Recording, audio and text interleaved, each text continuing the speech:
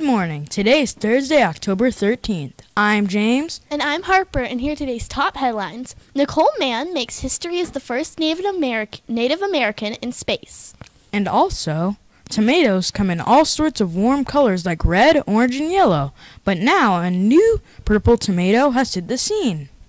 Kona Ice will be here tomorrow. But first, let's go to Vera with today's lunch.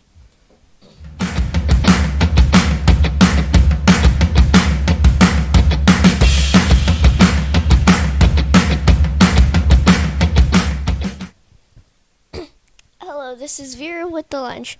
Today's lunch is Charleston chicken sandwich with seasoned green beans and Cool Ranch Doritos or Nacho Doritos, PB&J kit or entree salad, side salad, baby carrots, fruit and milk. Don't forget to bring $1 for cookies. Thank you. Back to Harper.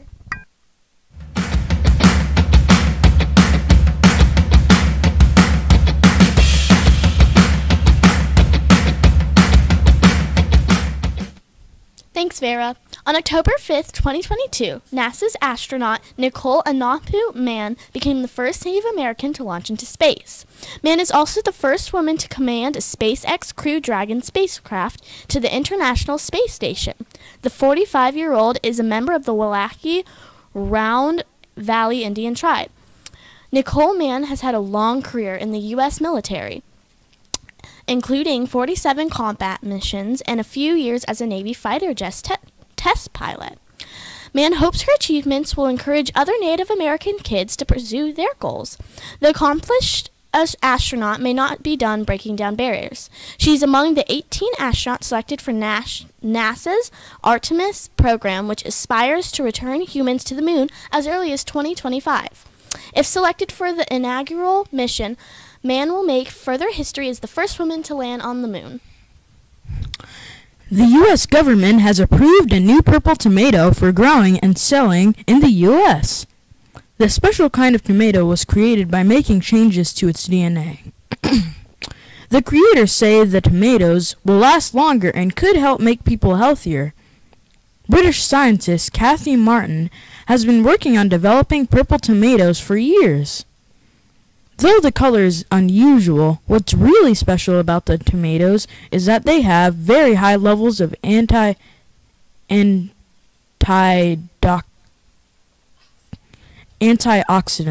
Antioxidants are found naturally in plants like blueberries, blackberries, and red cabbage. Scientists believe antioxidants may help prevent heart disease and help fight against diseases like diabetes. But tomatoes naturally only have a small amount of antioxidants in them. On September 7th, the U.S. government approved the purple tomatoes. Dr. Martin says it's the first time the USDA has approved a modified plant designed to target human health. Dr. Martin and her company plans to introduce the tomatoes at farmers markets across the U.S. in 2023. They also hope to sell the seeds to people who want to grow their own. Keep your eyes peeled for purple tomatoes. Also, Kona Ice is $3 and it will be here tomorrow on Friday. Now to Cameron with today's weather.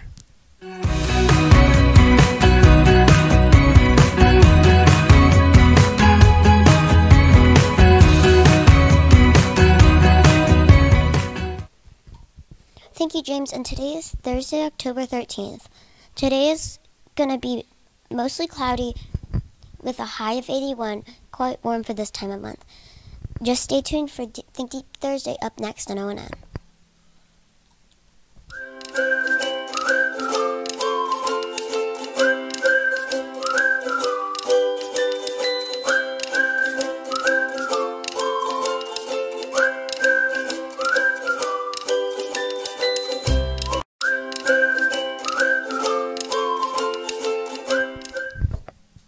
Today is Think Deep Thursday.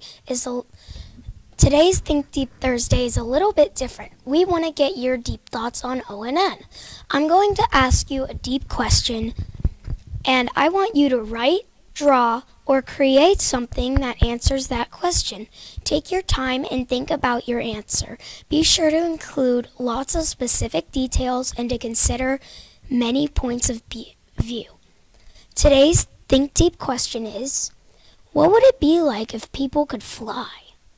Write, draw, or create something that answers this question and put it in the O&N box by the library. Or if it's too big, you can give it to Miss L. You might even see your Think Deep Thursday writing or artwork on O&N.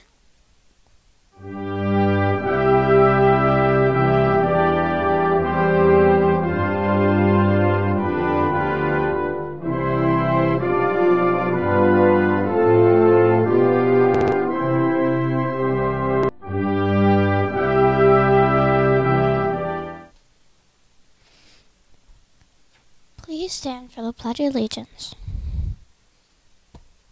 I pledge allegiance to the flag of the United States of America and to the republic for which it stands, one nation, under God, indivisible, liberty and justice for all.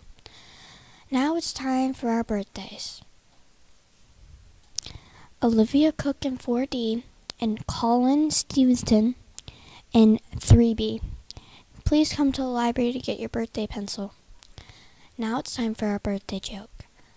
What does a tea bag wish its friend happy birthday? It's happy birthday, bestie.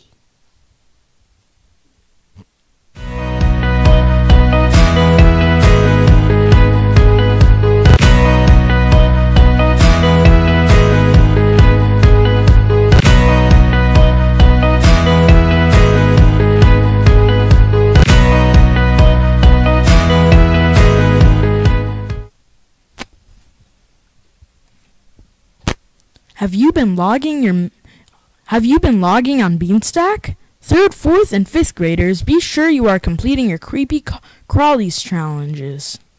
Stay tuned after the broadcast for another special segment about our upcoming fun run. I'm James for O&N. Have a wonderful day. And I'm Harper from O&N. Have a wonderful day. Bye.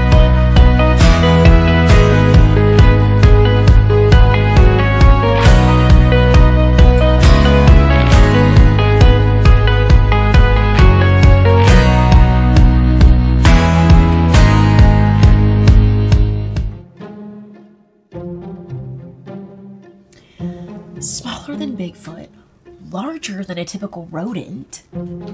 What in the world is in my night watch camera? Ranger Sarah, guess what I brought for lunch today? Bread, tomato, lettuce, 2 pieces of ham, cute mustard face, tuck it in with the cheese, bread. So a sandwich. Close, but a sandwich. Our adventurers are back. Okay. Welcome to the Booster Ranger Station. Ranger Johnny here. And Ranger Sarah here. Okay, who out there's ready for another day to gear up for your booster program? And the plan today? The National Park State Name Riddle Review. The National State Riddle what? National Park State Name Riddle Review. Okay, got it, I'm ready. Okay, which state are the Everglades in? Florida. Which state is Acadia in? Maine. Which state is Yosemite in? California. Okay, but what do all of these have in common with our adventurers and their donations? I'm gonna go different states. Okay. Donations, adventurers, different states. The 50-state challenge. Bingo! Yes. Okay, adventurers, we want to challenge you to see if you can get a donation from somebody that does not live in the same state as you. Can your school get a donation from every single state? And speaking of states, should we see what our next national park is in our Grandland Adventure story? Let's do it!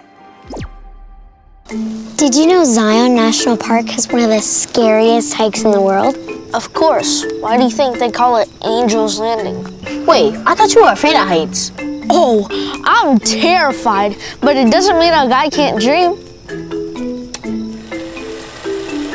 Millions of years ago, when dinosaurs still roamed the earth, the Virgin River started wreaking havoc on southwestern Utah. Today, the canyons and cliffs it left behind form one of the most incredible places on Earth, Zion National Park. Each year, over 4 million visitors come to explore the park's gorgeous sandstone cliffs, narrow slot canyons, and cascading waterfalls.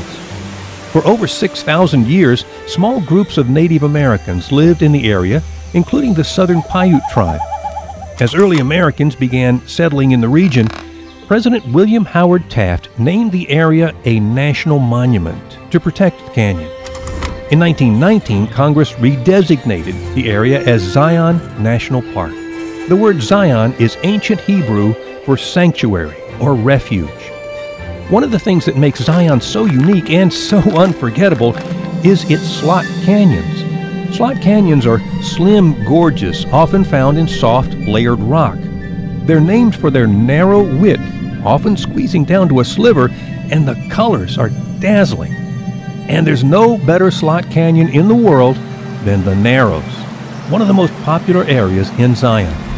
To hike the Narrows, you have to actually walk through the Virgin River, and some of those rocks are slippery. In some places, the walls are less than 20 feet apart, yet rise more than 2,000 feet. Whether you're scaling the sheer cliffs of Angel's Landing or trudging through the Virgin River in the Narrows, it takes grit to keep going in a place like this. So, what character trait does this park have to teach us?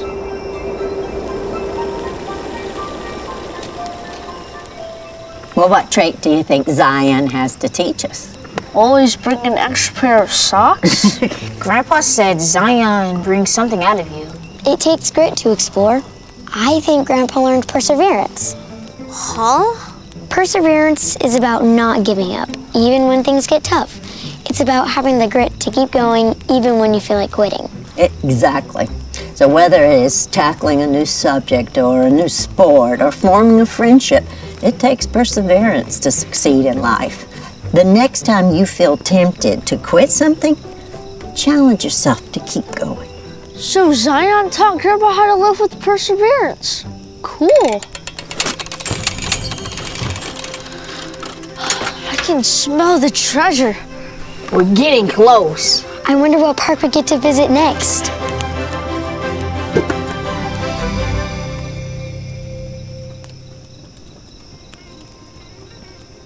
Wow.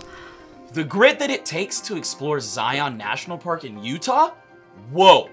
Perseverance. You have to have it at that park. Well said. Now, I know you know what time it is. We have to end our time together with the cheer. On the count of 3. Ready? 1, 2, 3. Grand Land Adventure. But you know what, Ranger Sarah? You have perseverance. I do?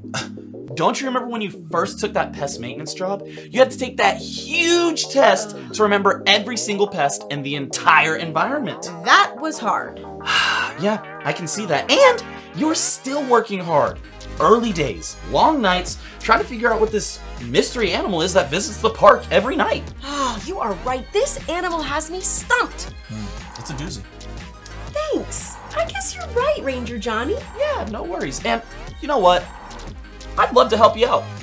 Oh my goodness, thank you. I would love that. Okay, let's do it. Here's the deal. At this point, it's gotta have 4 limbs. Yeah. Okay? Now, the species, hard to say. Yeah.